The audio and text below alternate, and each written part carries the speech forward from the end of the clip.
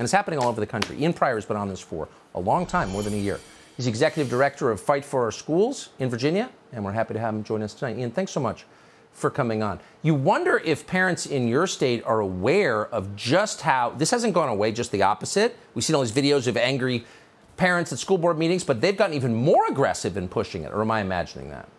No, that's absolutely right. And this bill that is being pushed in Virginia by Elizabeth Guzman, I mean, it's evil, but it's predictable. I mean, this is where it goes. We've been dealing in Virginia, especially Northern Virginia, with schools that say, well, look, if Judy comes to the school counselor and says, I want to be John now, we don't have to tell the parent unless the student gives us permission. And the reason why they don't tell the parent is because the parent might not affirm that. And the schools consider that an unsafe environment, abusive. Right? And so that's why the parents don't get to know. This is the natural progression, a law that says, yes, we agree it's abusive, and since it's abusive, now we're going to send CPS after you. We're going to prosecute you for felonies and misdemeanors, and we're going to destroy your lives and destroy your employment, and we're going to take your kids from you. What Elizabeth Guzman did was entirely predictable. And all the Democrats like Abigail Spanberger and Jennifer Wexton that are going to try and distance themselves from this, you can't. You've already gone out there and said, you support schools keeping this information from parents.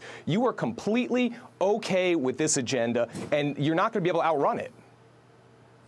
But teachers and school administrators and Elizabeth Guzman from Peru, they're not your kids' parents. You're your kids' parents. Where do they get the right to make these kinds of decisions for your children?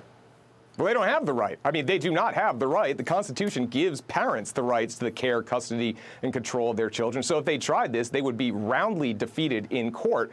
But look, the fact of the matter is, for people like Elizabeth Guzman and her allies, if you go and you're reading your kids' books about transgenderism at 5, you're getting them on puberty blockers, you're then giving them testosterone and getting a double mastectomy, you're a great parent. Otherwise, if you don't believe that, they're going to prosecute you, put you in jail, and you're not going to see your kids because they're going to take them.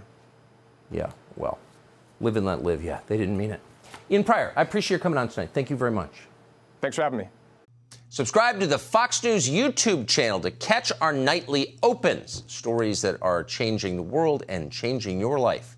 From Tucker Carlson Tonight.